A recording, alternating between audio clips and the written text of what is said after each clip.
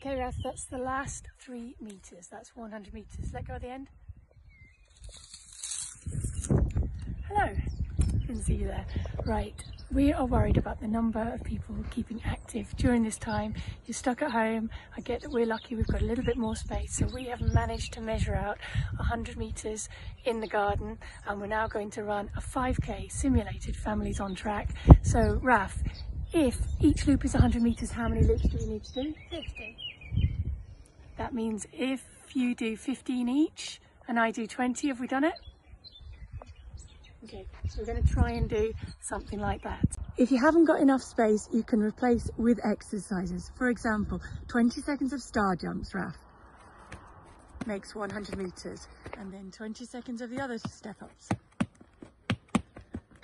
That's another 200 meters added on to your family total. Come on. Off you go, Raf. Right, Isla, explain the markers. These are our 100 meter ones, right? Yes.